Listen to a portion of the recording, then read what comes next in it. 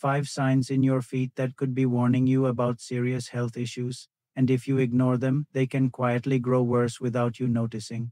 So here are 5 foot-related signs to watch for. Watch this video to the end. You might spot one on your own body, and don't forget to follow me. Let's see if you recognize any of them.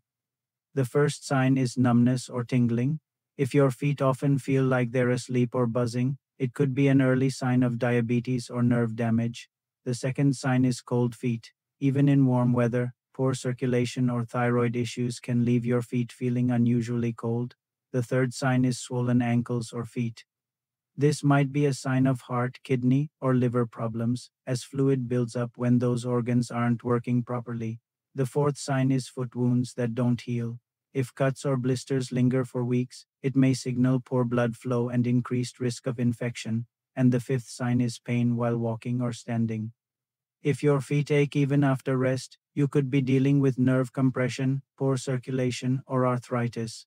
My next video will show you how to support foot health and spot hidden diseases early. Comment yes if you want it and follow me for more tips. Your feet are trying to tell you.